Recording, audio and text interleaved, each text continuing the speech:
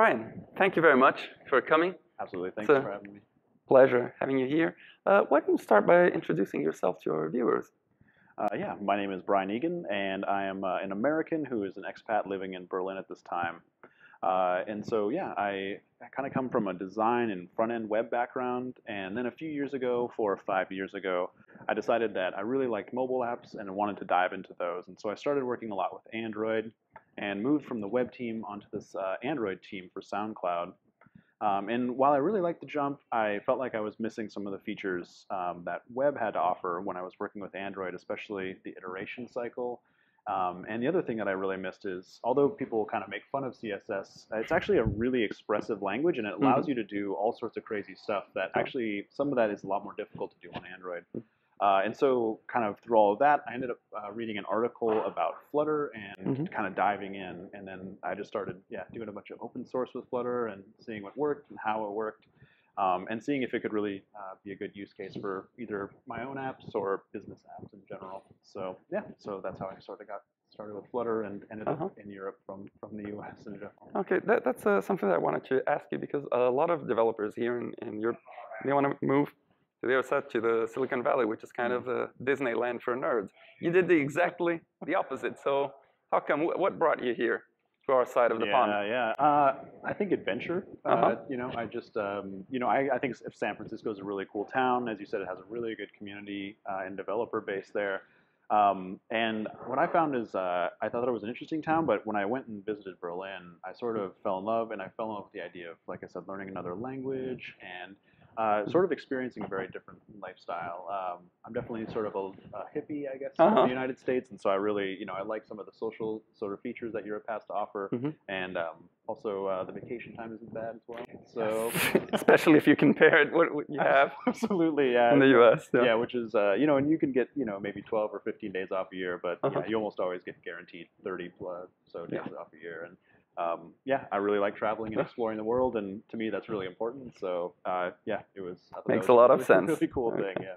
Brian, I think in the last few years, mobile development has passed from being the bleeding edge to becoming more of a Java enterprise-y software development. It's starting to become boring. Do you agree with that, and do you think that Flutter can help bring back the fun? So I think overall for me, I maybe don't see it as boring. I still see, I come from a design background, and so I really actually still like designing unique experiences. And I actually think we're at an interesting point where we've kind of come from like having maybe very few standards on Android to having material design. And I actually see there's almost this next frontier of companies really doing more interesting things themselves and creating more interesting and unique experiences. And so I think for myself, I do see Flutter as a way to maybe realize some of these designs that have been challenging in the past. Like I said, the Flutter team has this concept of never say no to your designer. And I can't tell you the number of times I've had to say no to the designers I'm working with. And I think it's really cool if we could enter a frontier where we can actually start to say yes to these designs and start to create really cool stuff. I think there is maturity to the platform, and that's good, right? We're starting to have really best practices around persistence and offline first. But I still think we can reach new heights with it. It might not be as hot or as exciting as something like blockchain.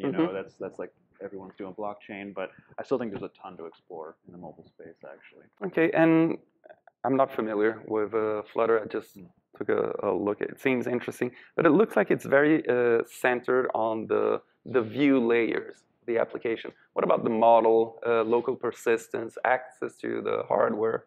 Yeah. So Flutter, I think, actually does provide a great UI layer. And so one thing I've been talking about lately is that actually we don't really need to reinvent a lot of these concepts, right? We've been talking about how to layer your apps, and this is really important as your team scales. So we had about maybe 15 up to 25 developers at different times at SoundCloud.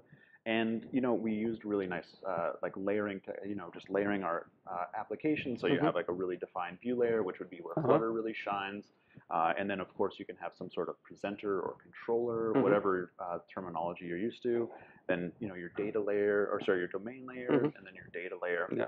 And so I still think coming from an Android background, there's no reason to throw away those lessons that we've learned actually, and we should embrace those lessons. And so I think Dart actually has a really good answer for kind of being able to layer these things because it is a statically typed language, and this gives you like a nice way to kind of create these layers and refactor easily. And then with regards to persistence, overall, I think in-memory and web storage, both of those are really well taken care of with Flutter. One thing I would like to see from the Flutter community actually is stronger SQLite or types of persistence. So on iOS, you're used to core data. On Android, you're used to SQLite, or more recently the Room database stuff that the Android team has brought out. And so I still think there's a little bit of work to do there to like really create a really nice and coherent system. There is a plugin called SQLite that you can use for persistence, but it might still be maybe a little bit more low level than you're used to if you're used to working with tools like core data or Room. So. Okay, so you mentioned Dart and also the excitement of learning a new language, a natural language. I believe you were talking about German. So how hard or how exciting is it to learn Dart? What kind of language is it? Yeah, it's funny. I don't know if Dart is the most exciting language to learn. It's funny. I think it's a very pragmatic language, though. Okay, And so sounds good. I think that's one interesting thing about. In my talk, I discussed developer velocity and being able to get up to speed quickly. And Dart is really, I think, in many ways, kind of cousin to Go, which is another language created by Google, and that neither language is maybe particularly like full of bells and whistles that you have, but at the same time, you can actually start using it, I think, very quickly. And so Google has actually done some really interesting user research around Flutter and using Dart. And a lot of times they'll just ask JavaScript or Android or iOS coders to just try to use Flutter. And people don't even realize the language or don't even think about the language they're using because it's very much a standard syntax. It looks very much like Java or JavaScript. And so I think in some ways, I think it has some really nice features built in. Like it's got a good standard library, and it's got, I think, a good async story. But overall, it's I think maybe a slightly boring language that's really productive, actually. And I think sounds great. And that's actually and that's funny. Maybe I'm an old dog now, but I actually really found that refreshing. It's not like, oh my gosh, I'm transpiling my JavaScript to like through 7 different processors and coming out with this thing. But you just can get up and running really quickly. It's got standard testing libraries, so you can just easily do testing. So even though it's not a very well-known language to the public, it has a lot of usage in Google. They're using it for some of their web or server-side applications.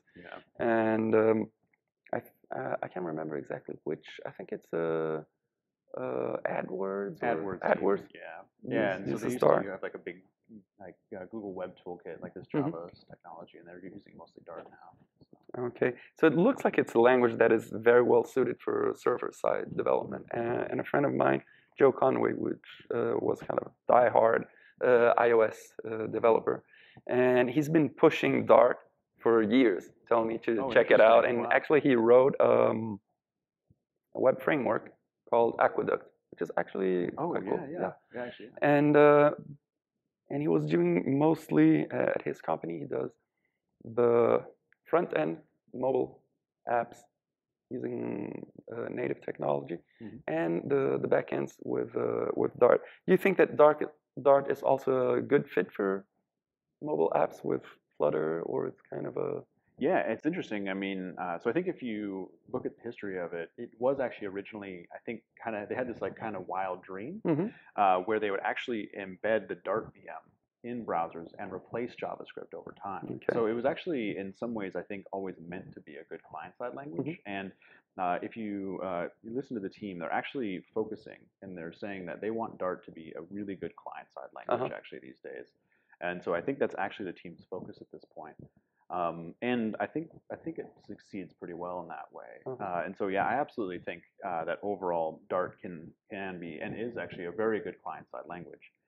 The reason for that actually is, although they sort of failed at this experiment of getting the Dart VM running in Safari and IE and everything else, the fact that they have the Dart VM means that you actually have a really nice development story, because when you're developing your Flutter apps, it'll actually deploy this Dart VM along with your app to the device or to your emulator.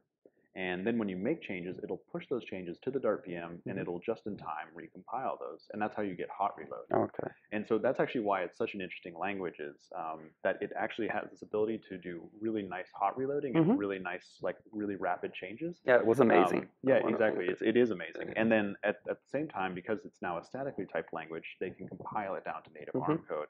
And so you actually get the best of both worlds of a VM that's running in dev mode, and then compiled code that's really fast and starts up really quickly in compiled mode. And so that's really great for your end users at that point. So you sort of get this like holistic experience where devs are happy and your end users are happy, depending on the situation. Sounds good. So the more you talk about Flutter and Dart, it looks like, and apparently it started with that mission of being a JavaScript killer. Yeah. Sort of. And it looks like it's good for server side, so it could substitute Node, and it's good for the client side, maybe substitute React or React Native. So do you think that Flutter and Dart might free our souls from the damnation of JavaScript and React Native? Yeah. And I'm not a JavaScript hater at all. Okay. Yeah, I know. Like it's funny. I think a lot of people don't like JavaScript. I think because that was like the first language I really, I learned PHP at the same time, so like I didn't know any better. I was like, oh, I guess this is just how all languages are. They've got their quirks and stuff. But for me, especially working on larger teams, I think it's huge to have, especially static typing. If you think about refactoring your code base, you've got a handler and it's called onClick, and you want to change that name to maybe like onButtonTap or something like that instead. In a JavaScript code base, it's really difficult to do that kind of refactoring, whereas in these static type languages, you can actually do that really nicely and just know that the changes you've made are safe. And so that's where I think you actually get a lot of advantages from something like Dart. And as you said, it actually can run really efficiently on the back end as well. And you can do really fast command line tools. And so I actually do think Dart has the ability. I would never bet against JavaScript at this point. It's just it's going everywhere. It's a tough bet. Yeah, exactly. It's like I think it's like people betting against Croatia or something. It's like no, they're not going to make it, but they just keep doing it. And so yeah, I really believe that I don't think it could be a killer to JavaScript because it is just everywhere, but I think it will be really interesting to see its development, and especially with technologies like WebAssembly. I don't think that's maybe a key compile target just yet for the Dart team, but if you think about something like WebAssembly, I do think you could eventually consider something like Dart compiling really efficiently to WebAssembly as well. Although I think the Dart team has a really efficient Dart to JavaScript compiler as well, and I think they've got some really interesting technical reasons for why they think that's a good solution as well. So yeah, overall, I think you can build really, we were talking about Joe's library Aqueduct. That's a really high quality server-side framework. Angular Dart is actually quite a mature framework at this point, and as you mentioned, it's also used by the Google AdWords team, and so you're talking about, teams that have real volume and real customers, and they're making good use of it, and they've found a lot of success with that. And then, of course, you have Flutter as well, which I think is just, it's a great mobile framework overall, or at least I've been really excited about the potential of it. And so I do actually think Dart is now positioned to be actually a really interesting and a growing language. Bring a new hope. Yeah, exactly. This time of the JavaScript Yeah, that's actually empire. Exactly the name of a talk that was given last year. Yeah, by a good guy named Eugenio. And yeah, he called it Dart or Flutter, a new hope. Yeah, exactly. So, then we definitely need to check it out. Thank you very much. I'll absolutely devote some time to it. And I hope our viewers will be interested too. Yeah, absolutely. Brian, thank you very much. It has been a real pleasure. Very interesting. And we hope to see you soon here in Spain. Yeah, absolutely. Thanks again for having me. Okay.